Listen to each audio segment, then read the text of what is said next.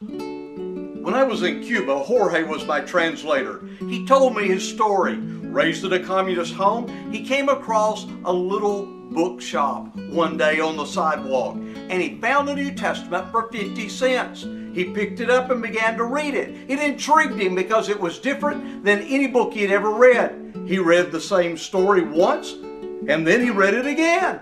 He read it a third time, he read it a fourth time. Of course, those were the 4 Gospels. And he was also intrigued by how interested Jesus was in healing the blind because he had eyesight problems.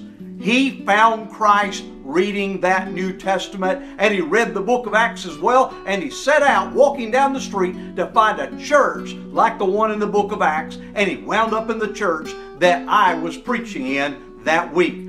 That's the power of the Word of God. It's the incorruptible seed by which we are born again. And that's today's 60-second sermon.